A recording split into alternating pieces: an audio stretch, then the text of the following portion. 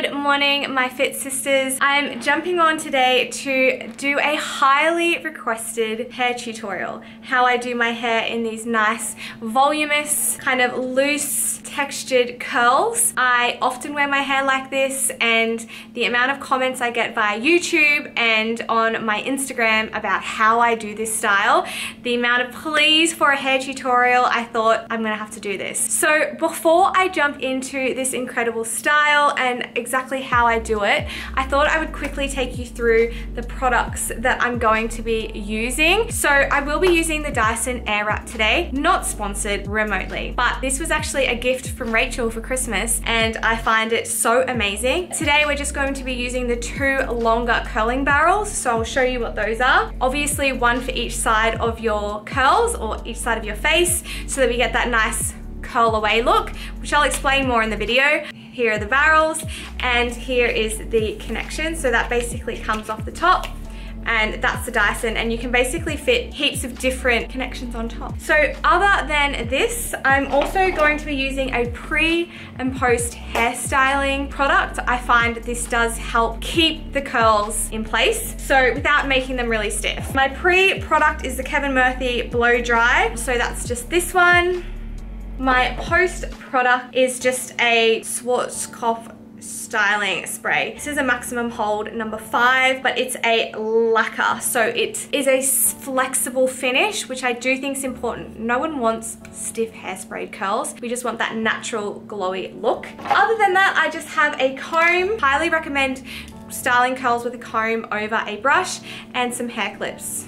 Now, you will see, but the way I basically start my hair for any kind of styling is to wash it the night before and then I let my hair air dry. When my hair is damp, I always place a hair oil in my hair. This allows for a soft, shiny finish. I cannot recommend applying a hair oil enough. It makes such a difference to how my style looks, frizziness, and just that shine that you can get when using a hair oil. So without further ado, let's jump straight into this hair tutorial. Enjoy.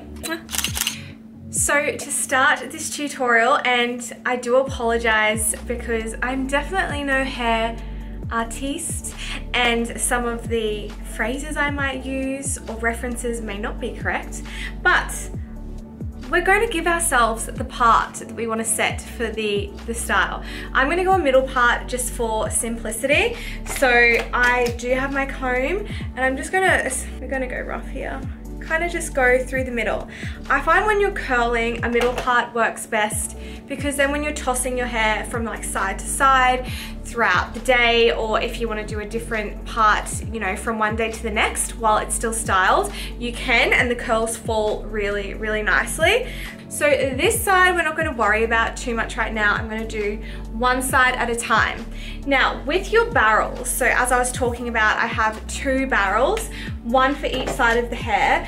You basically, when creating this look, you want to focus on curling your hair away from your face. In order to do that with the Dyson barrels, you need to choose the arrows that when you're looking like in a mirror, the arrows are essentially going away from your face. So you'll see this side is going away, so that is for my left side, and this side is for my right side. Sounds tricky, but this is going to make a huge difference to not only how the style looks, but how long the style lasts. I'm going to take the left barrel and connect this into the Dyson, and then I'm going to take one of my clips and I'm going to section out just the first, I guess, layer of my hair. Little tip with this, you don't want to go too much hair. My hair is naturally quite thick. I do have a lot of hair, and I find the Dyson barrels just can't take too much hair. It just doesn't, the curls basically just don't work. I have since learned that Dyson have brought out barrels for longer hair.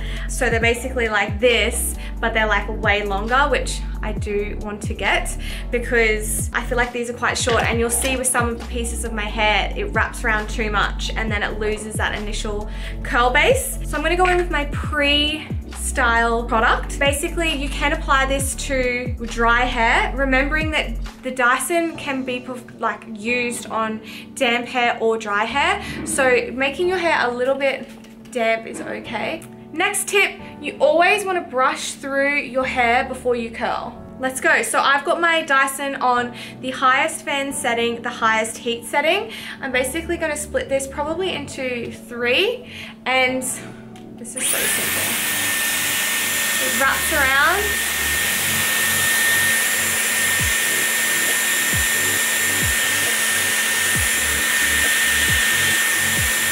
Push it up to cold.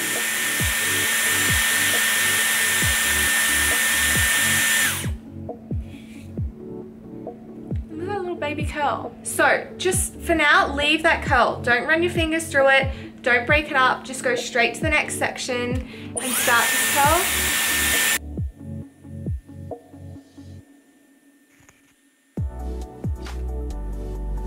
I always turn the machine off to get the curl out. I just find, I'll show you what happens if I don't. It does this really weird thing with the curl. See how like, it kind of makes it go a bit like twisty, and when I've got too much hair on, like a lot of hair on the barrel, it's no good. So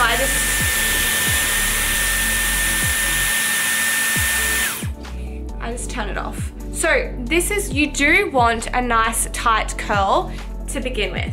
This is great. So without brushing the curl, I notice a lot of people brush their curls, and I find for me personally, the style is just immediately lost. You're going to get your post styling, and you're essentially just gonna lightly, like we don't want to put too much hairspray in the hair, really lightly hairspray the area. Again, we're not brushing out the curls. We're going to leave these curls the way they are for this entire styling session. So then we're just going to go back in and grab another section. So I kind of just get these curls and brush them to the back.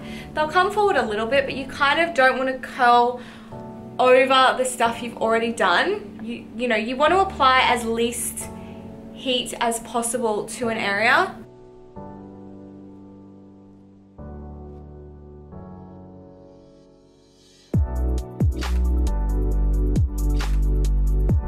Okay, going back in.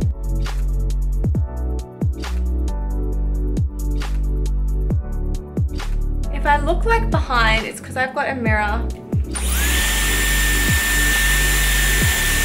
So always make sure the ends grab first.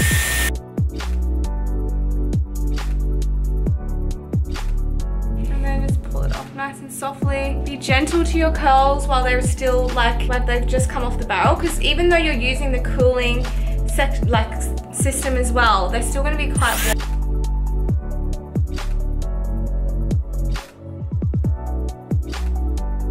Amazing. Have I got everything? Yes, I do.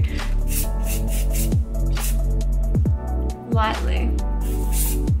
So look, this part of my hair is honestly almost done. What I'm going to do with this top section is kind of start with the back half. This is the back half. I'm going to tie the front half up, because like the top sections, you want to put a little bit of time into, because whilst the bottom section you just want to focus on the amount of curl that it has, because it's going to give you your volume.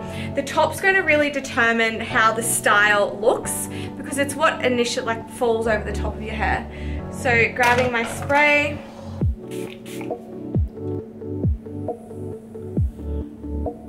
and then I'm probably going to break this into 3, I would say, by the feel.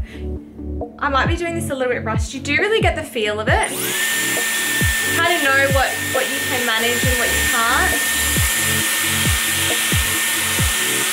And I always kind of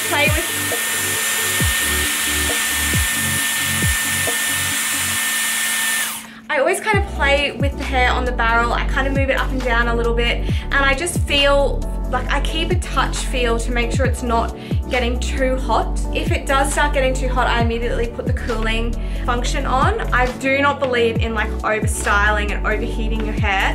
It's when that's how you get really damaging frizzy hair. I managed to do this in just 2.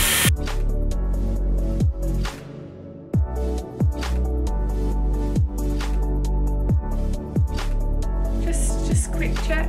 Look at these luscious curls. So they're all nice and tight, they're holding their volume, and we want to keep it like that for now. So then we're gonna go to the front. I do spend a little bit more time on the front, and I basically allow for smaller sections, because what you want is for like this bit to look like curly but voluminous, but not too set in place. Really section out so that there's like a lot of smaller curls, because that then allows for a bit more volume and a bit more like just a bit of wildness, and so that everything isn't so set and doesn't look so done. This can be my first piece. I'm just gonna pop this over here now because I kind of know that section. I love this stuff because it doesn't make my hair oily.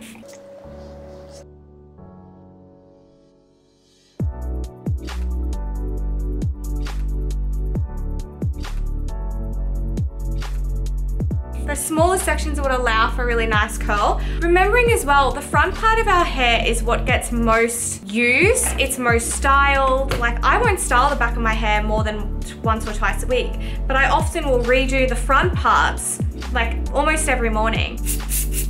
We're really making some progress here. Plus side to this vlog is that I'm essentially gonna have amazing styled hair for a Wednesday. I'm going to put this piece over here. I'm also going to show you why a middle part is good when you're curling. Even if it's not your natural part, it's a great part to curl from, and I'll show you why. So see, I'm taking quite thin pieces now. And I could get away with thicker, but remembering goal is nice, small, curly bits. Woo! She's a little beauty. Look at those curls.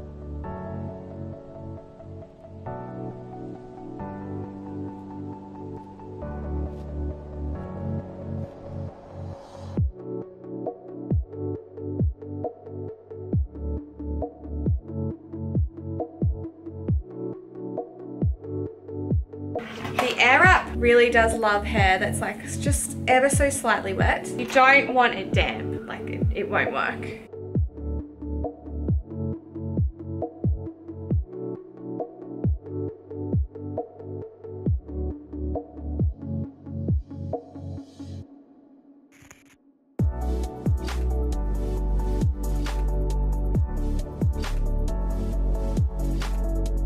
Okay, so let me show you this side of hair. Ignore this side, she's not done. But this is a bit of a before and after as well. So this is my hair post-wash, absolutely nothing done to it but some oil. And this is my hair post-curls.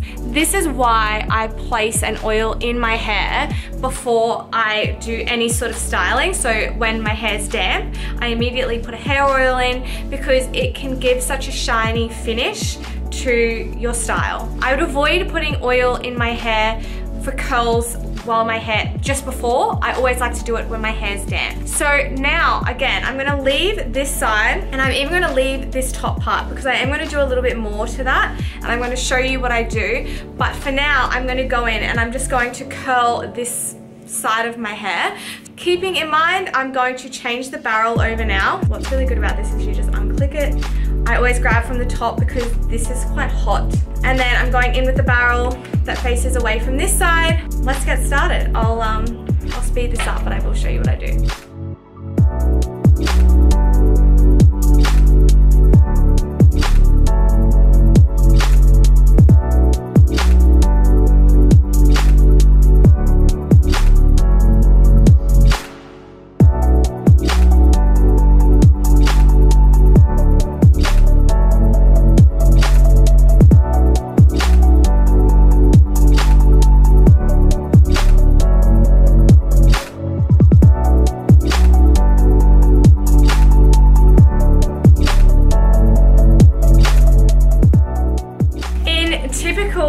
vlogging style, of course the camera overheats. I'm back. I'm hoping that it can last just that little bit longer while I show you the end product. As you can see, these are the end product of the curls. I'm so happy with how they've turned out. Now I'm gonna just go ahead and style my front bits and just give my front bits a little bit more volume than what they already have. And then I'm going to show you how I finish this style. So with the front bits, I'm just going to kind of grab like the little main ones. And I end up like sometimes grab the longer bits, that's okay. Give it one more little spray. And then I'm just gonna come in and curl them.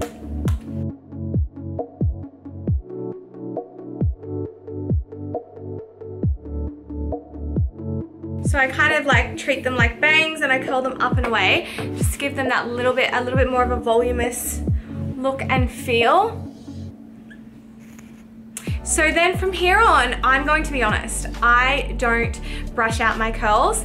My hair is very heavy, and whilst it's got some wave to it, it's definitely not curly, so my curls do drop. When I do my hair for something like a special occasion and there's weather involved, wind, humidity, curls just don't love holding. I find with the hairspray and the blow dry extra smooth, it does hold it, but it's going to drop. Worst case, you can run your fingers through it just a little bit, but by the time I head out the door, these curls will be much more relaxed without having to brush them.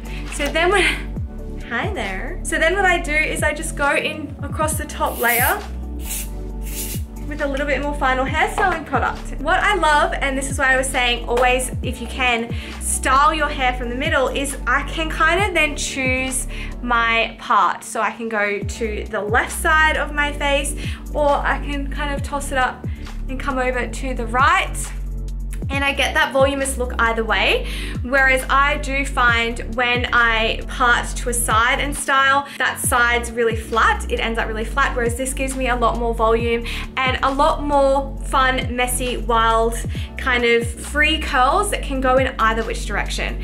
Girls, I do hope you enjoyed that little tutorial. I'm all for simplicity, making things quick and easy. I did fast forward a bit of this, but this would normally take me probably about 20 minutes. With the amount of hair I have, that is great. Comment below if this is going to be something that you try or if this has helped you style. And until next time, I will love you all, leave you all, and see you in our next vlog.